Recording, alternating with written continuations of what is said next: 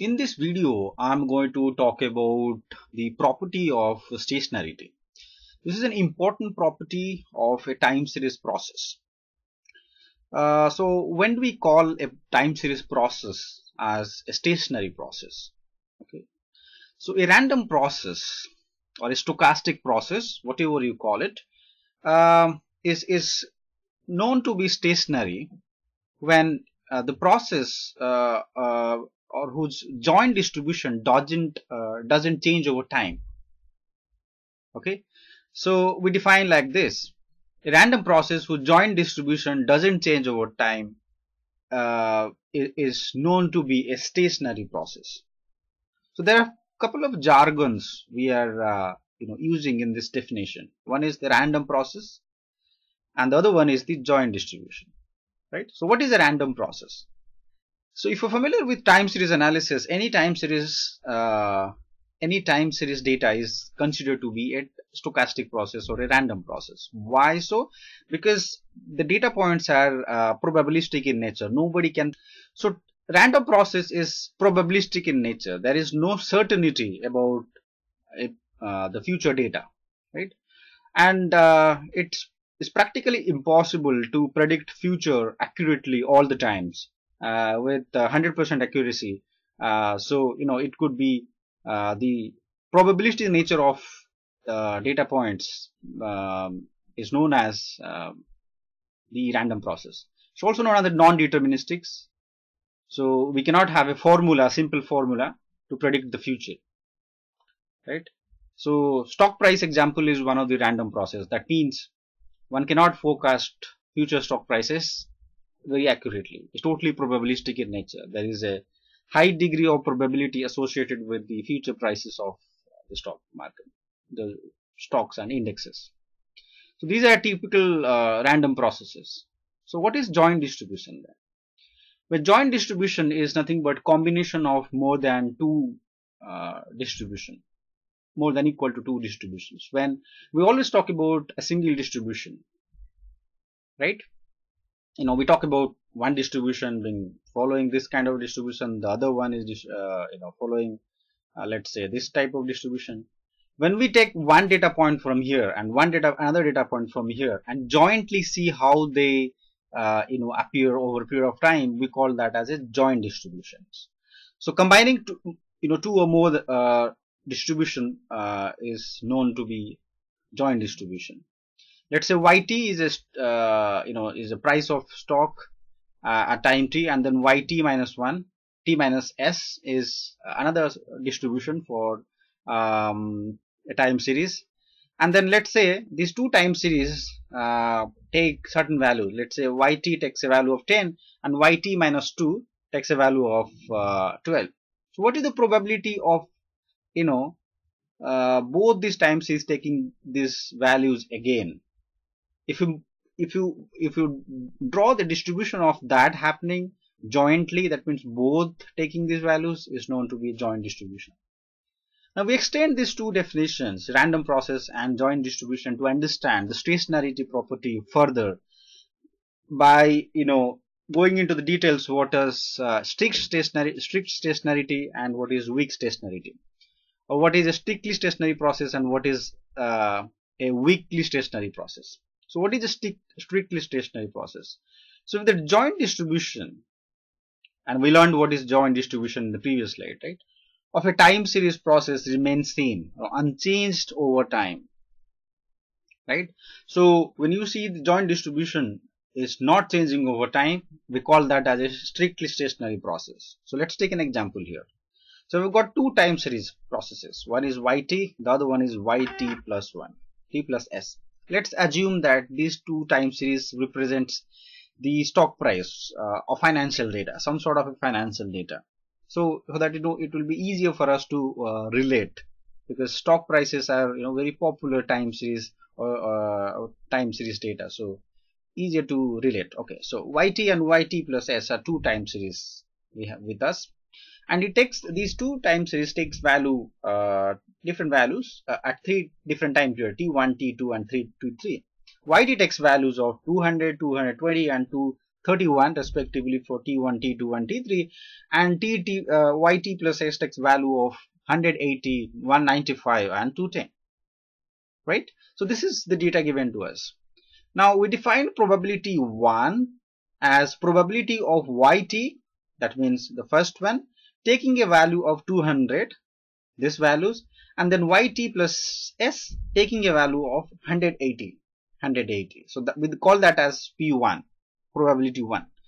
Probability 2 is nothing but YT taking value of 220 and YT plus S taking a value of 190.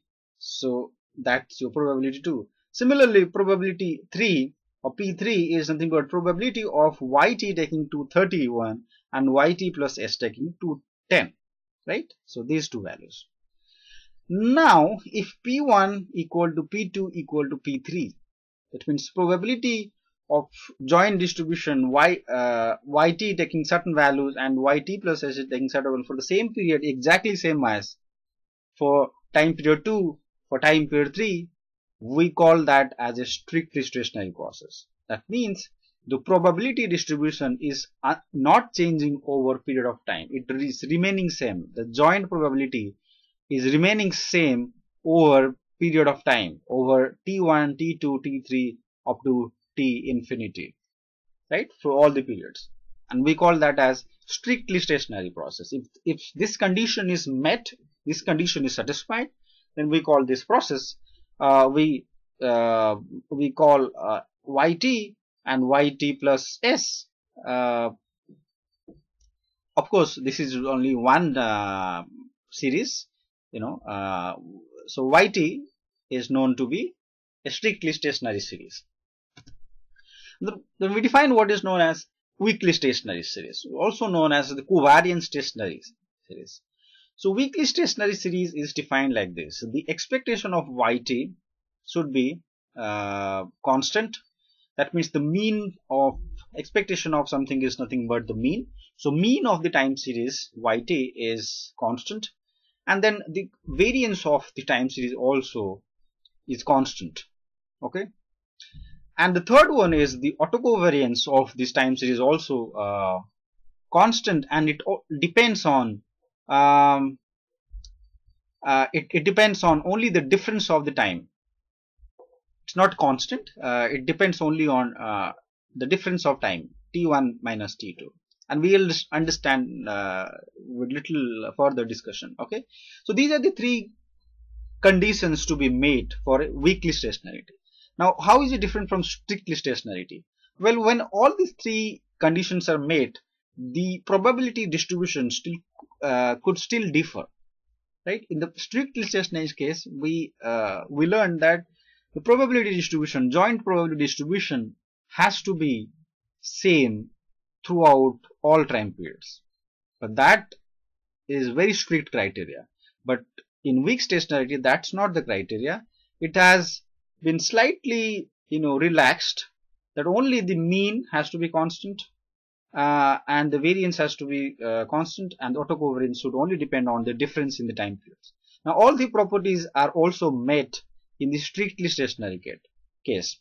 So all weakly stationary, all strictly stationary series are also weakly stationary, but not the other way around. Okay, so we'll understand the third point here, which is slightly complicated, that how autocovariance depends only on the difference in the time. Okay, so autocovariance should be ideally be dependent on only the difference in the time taken for the data, okay, for it to be called as weakly stationary. So what does that mean? So when you take autocovariance YT and YT minus 1, so difference is only 1, right? T and T minus 1, so the difference is only one time period, right? Hence it has to be equal to autocovariance of T minus 5, YT minus 5 and YT minus 6. So YT minus 5 and then YT minus 6.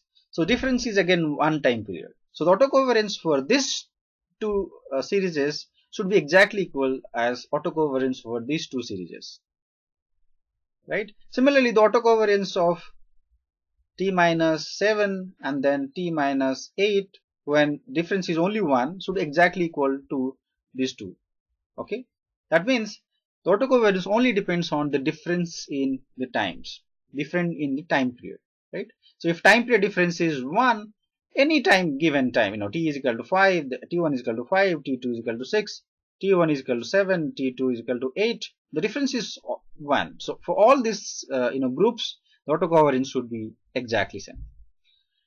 Similarly, an autocovariance for difference delta t is equal to 3. That means yt and yt plus 3, delta t is 3. So everywhere you have a difference in time is 3, delta t, which is difference of time periods, is 3, should exactly be same, right? So that's the third property, and which is slightly complicated to understand. First two are easy. So that's all about the stationarity condition, which is a very popular condition terminology in the time series analysis, and it has got two parts: strictly stationary and weakly stationary. Strictly stationary is not a very mandatory thing in the time series analysis, whereas weakly stationary, which is found in most time series data like stock prices, strictly stationary is not actually a realistic thing in real scenarios.